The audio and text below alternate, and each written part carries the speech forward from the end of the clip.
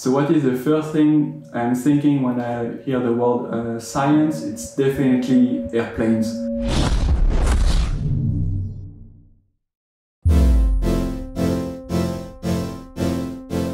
But actually, airports are, for me, a place where I spent a lot of time in the past. Sometimes I just like to just sit at the gate and look at people going, just enjoying the time there.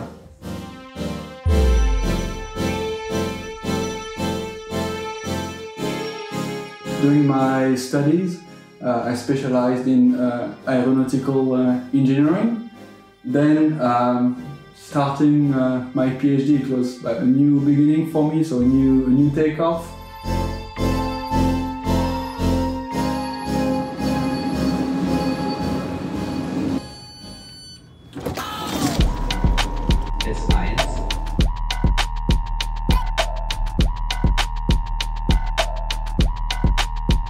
France is playing tonight and winning.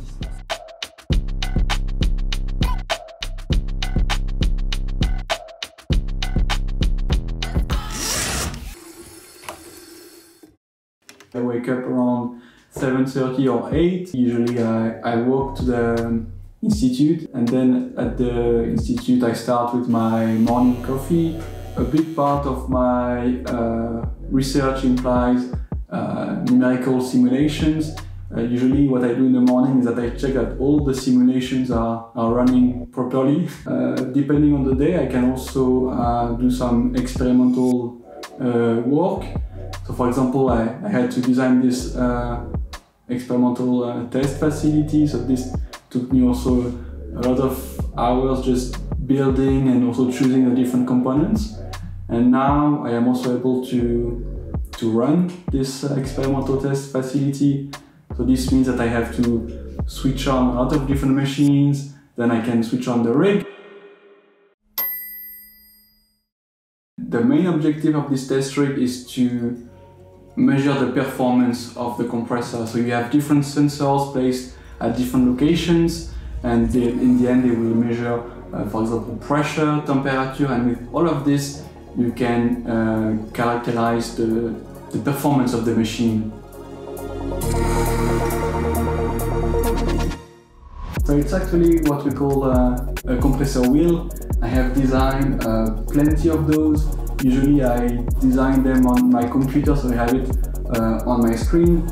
But what I like to do is, in the end, to print them in 3D, just to see how they look like in reality. And sometimes even just by printing them and see how they look like, I could make some modification to it.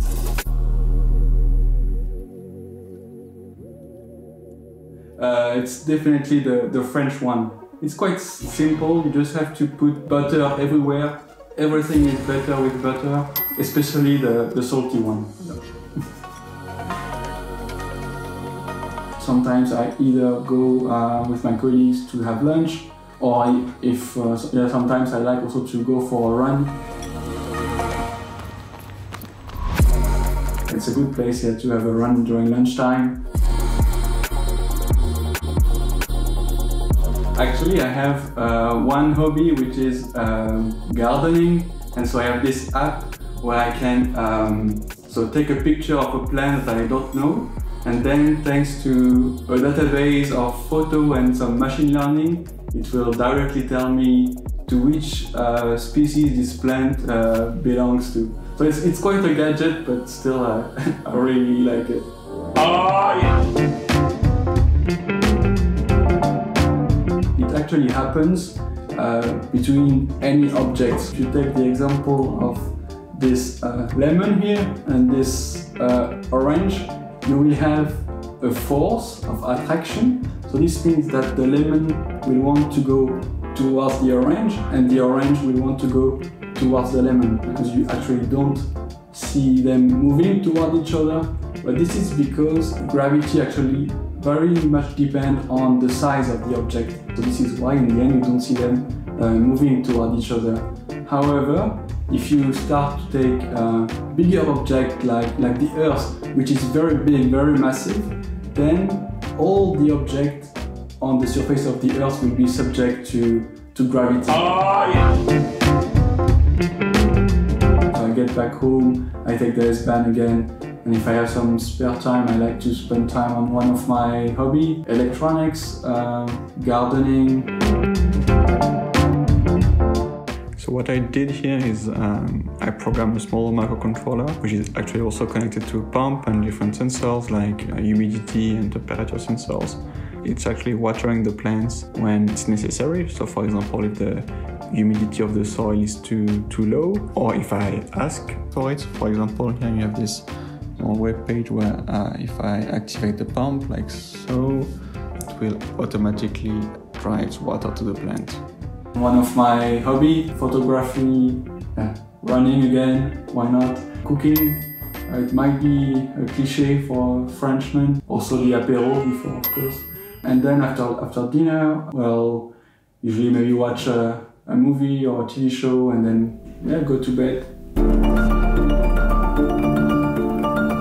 And this is where the World Wide Web was invented.